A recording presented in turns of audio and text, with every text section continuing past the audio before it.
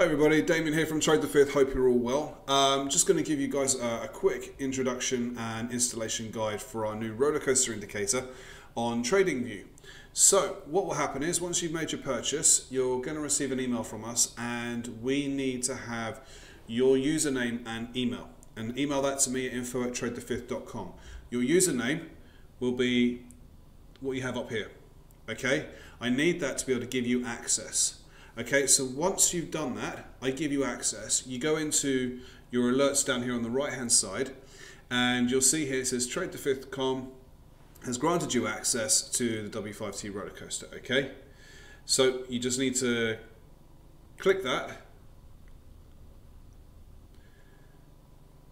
and then it takes you in. Okay, once you go in there, if you go scroll down here, you want to add that to your favorite scripts.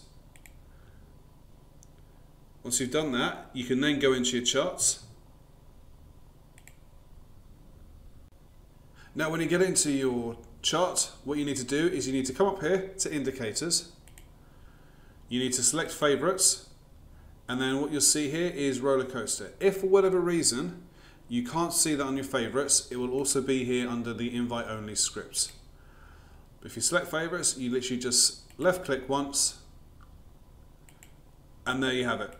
It's all set up, it's running, it's working away. Okay, so that's how easy it is. But look, if you have any problems or if you're encountering any issues, let me know. Email me at info@tradethefifth.com. But apart from that, I'll speak to you guys later.